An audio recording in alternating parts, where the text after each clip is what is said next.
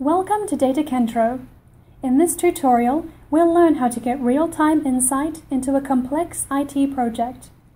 Whether you're developing software or building a data warehouse to support reporting, the dashboard provides a quick, realistic view of your progress.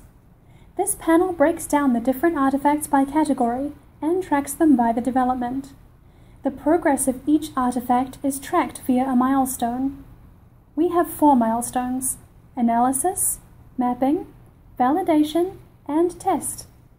Let's explore some key metrics to gauge the health of our project.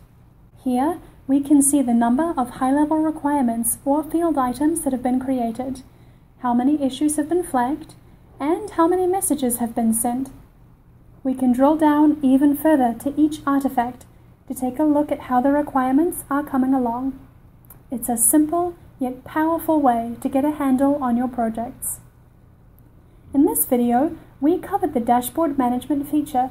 Please watch the segment on our digital library to learn about defining lineage directly from a digitized document, report, or UI mockup.